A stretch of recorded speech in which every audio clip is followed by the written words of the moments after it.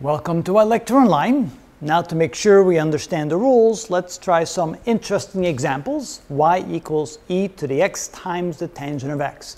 An interesting exponent. So how do we find the derivative? Well, y prime, the rule tells us that we take, we rewrite the function e to the x times the tangent of x. Now we're going to multiply the times the derivative with respect to x of x times the tangent of x. And that looks like a product, so we're going to use the product rule. So this becomes e raised to the x times the tangent of x times the first times the derivative of the second. The derivative of the tangent is the secant squared of x, plus the second, which is the tangent of x, times the derivative of the first, which is 1. Okay.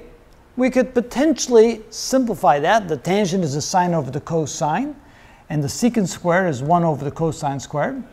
But we could probably leave it like that and simply write it as, let's see here, simplifying that, we have e to the x tangent of x times,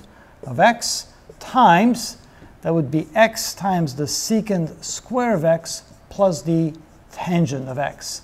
And I guess that's as simple as it goes. And that's how we do it. It's simply an exercise in following the rules. You repeat the function because it's an exponential, we're using a natural number, and then we take the derivative of the exponent, in this case using the product rule. And that's how we do that.